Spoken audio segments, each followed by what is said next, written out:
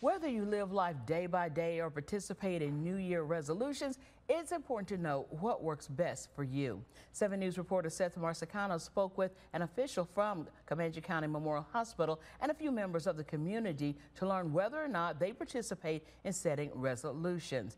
I don't do it, Seth, but what did you find out? Tara, many of the people I spoke with earlier today actually didn't make a resolution, but those who did shared a few pieces of advice on how to stick with it through the year.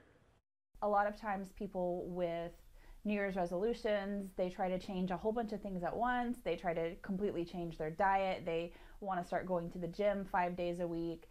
And what they end up doing is they end up burning themselves out. Whether it's eating healthier, reading more books, or being more financially responsible, Garibay, a family nurse practitioner with Comanche County Memorial Hospital, says it's important to set realistic expectations. We are aiming for progress, not perfection. We don't need to save the world overnight. We need to make small, consistent baby steps, and those are going to be what add up to big wins. A Lawton woman says she wants to focus this year on her kids, and setting goals is how you move forward in life. Sticking with it, it gets you to go further in life. If you're just basically just going through every single day and you don't have any goals to look forward to, generally you just kind of stay still and stagnant and you don't get to move around a lot. And this way, if you have a new goal on, you can work on getting that goal done. Another community member says he lives day by day through religion because the future isn't guaranteed. That's basically what we have, because yesterday is past, today is what we live for, and tomorrow's not promised for us.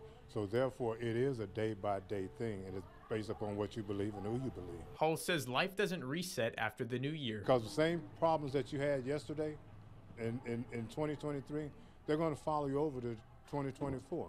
But the thing of it is how are you going to handle it in 2024? Are you going to make better decisions in 2024? Or are you going to make the same mistakes that you made in 2023? However, both Solberg and Hall say giving yourself a constant reminder to the reason why you're wanting to change is the best way to stick with any goals you set. Garibay reminds us there's nothing magical about January 1st. It boils down to the drive of the individual.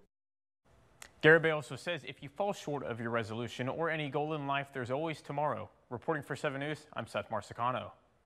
I still refuse to have one.